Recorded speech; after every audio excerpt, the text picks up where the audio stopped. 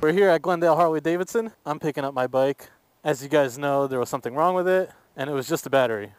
I guess the battery on that thing has never been changed, and it was time for it to go. So I got a new battery. They're just finishing up on it, and I'll be on my way. But since I'm here, I'm gonna test ride a motorcycle. Bam! This guy. This is the 2018 Softail Fat Bob with the 114 motor. So I'm waiting for my guide to get here, and I'm gonna hop on this bike and I'll let you guys know how it feels. Here we go. Start this one up for you.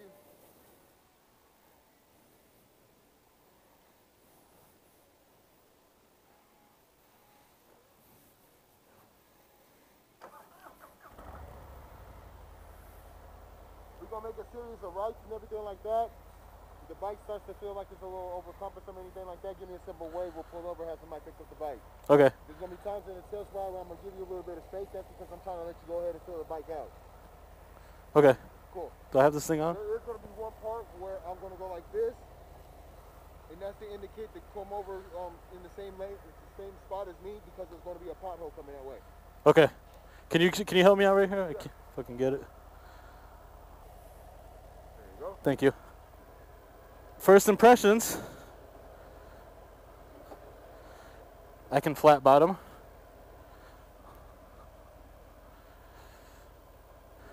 Ooh, the clutch is much softer than the V-Rod. Engages right away, unlike the V-Rod where it engages towards the end of the clutch pull. All right.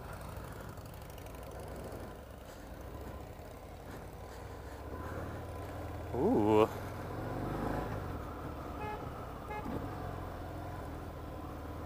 Pay attention.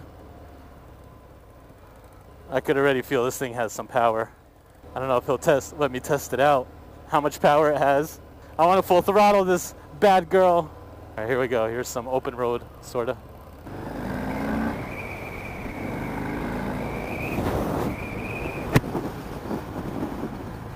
Okay, it definitely has some pull, but right away, I could tell it is not as powerful as my V-Rod. So let's just get that out of the way. The V-Rod has more power. That's what I wanted to know. Next, let's talk about comfort. The drag bars, they tend to give you a slighter bit of a lean to the front. Not a big one, not like the V-Rod, but slightly. This does have a digital speedometer, which is pretty cool. But the tach is still analog. No problem. It's a very nice looking bike. The suspension, I'm assuming, is a little bit better. But then again, the V-Rod has no suspension. This also is a cable clutch. It's not a wet clutch. It feels like it likes to be in a higher RPM range. But the comfort on this thing is there. Something like this, you can go pretty good distances on. You don't only need a touring bike to go far. You're not really straining much sitting on this.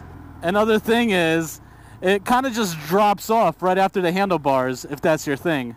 A lot of Harleys, you could see the headlight or you could see the front fender. Not this. After the handlebar, it's nothing but road. You could definitely whip this thing around. It's a lot lighter than my bike, but it doesn't have that power. Maybe for the first second, it's got the same pickup and then it just drops. But that doesn't mean it doesn't have any power. This got plenty power for this kind of bike. You're not out there racing people with this thing. I've been on many Harleys. Street Glide, Road Glide, Dynas, Sportsters, Street 750. The way I would describe this bike is it has a lot of the traditional Harley look, and it does have a traditional Harley sound, but there's a lot of improvements also. For instance, a 114 cubic inch motor, which is their highest output motor so far, factory. Not the V-Rod. It's fast, but it's not the V-Rod. Where are you going, dude? Pay attention. I could see dual disc brake. I was just thinking how touchy the brakes are. Probably just as touchy as the throttle, but that makes sense, especially with these dual disc brakes on there.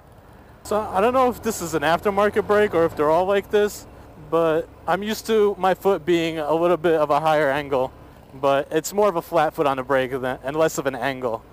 More of a floorboard kind of feel, but it's not. It's not floorboards, obviously. It is a very comfortable bike though, and it's got that back lip to keep you in place for that high speed. The gear change is also really smooth. You don't really hear clunking. I'd have to say this is definitely one of their best bikes that they have right now.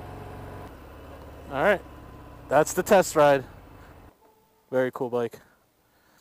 It's one of those kickstands that's a little sketchy. It doesn't go fully out. All right, don't fall on me. I think it's nice. Yeah. I love that bike because it's one of my favorite out the bunch. So if you're interested, Glendale Harley has this bike for sale. Come check it out. Give it a test ride. I thought it was awesome. I'm gonna get the fruit out of here.